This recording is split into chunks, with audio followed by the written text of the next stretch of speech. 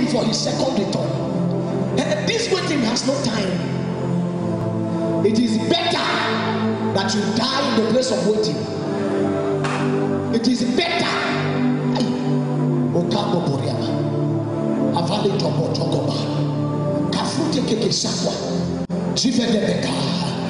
I don't think you understand the delicate nature of the times we are in. It's such a nature that Jesus said, if he doesn't shorten the time, even the very elect will be deceived. Maybe I should make it more lighter. Jesus is trying to tell you that what will save the elect is not that they can pray. What will save the elect is not that they can fast. What will save the elect is that I will come and I will reduce the time.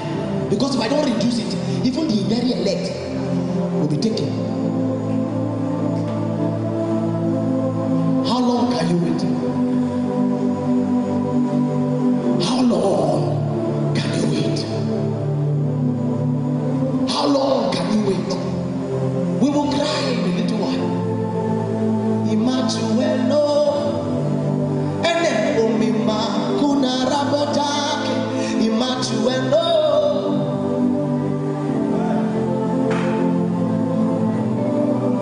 In my little boy knowledge, I don't know if any of the apostles witnessed the second coming of Jesus. But I can tell you that they died in waiting. They died in waiting. And a man that dies in waiting cannot miss it. Prayer can never waste. A man that dies in waiting cannot miss it.